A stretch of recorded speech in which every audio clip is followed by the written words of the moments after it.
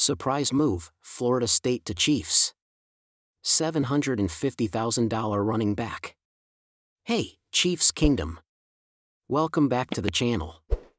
Today, we're diving into some pressing concerns at the running back position that have been on everyone's minds. Stick around because we've got an exciting player reveal coming up at the end. First off, the Kansas City Chiefs are dealing with significant depth issues at running back, which has raised concerns among fans. With key players like Jerick McKinnon not returning and current backs lacking in pass protection skills, there's a lot to address. Adding to the mix are several new and inexperienced players, including undrafted free agent Dayak Prince, former rugby player LS Ramit, practice squad holdover Kean Ingram, and two undrafted rookies, Amani Bailey and Carson Steele.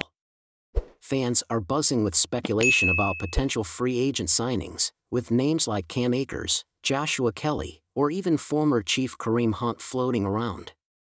Though a reunion with Hunt seems unlikely, Akers could be a game-changer. Despite these challenges, the Chiefs appear confident in their current roster. They may be banking on a surprise candidate for RB3 or have plans to make a strategic addition before final roster cuts in late August. And now, for the big reveal.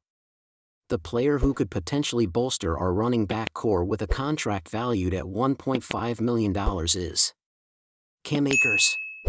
Stay tuned for more updates and make sure to subscribe for all the latest Chiefs news. Go Chiefs!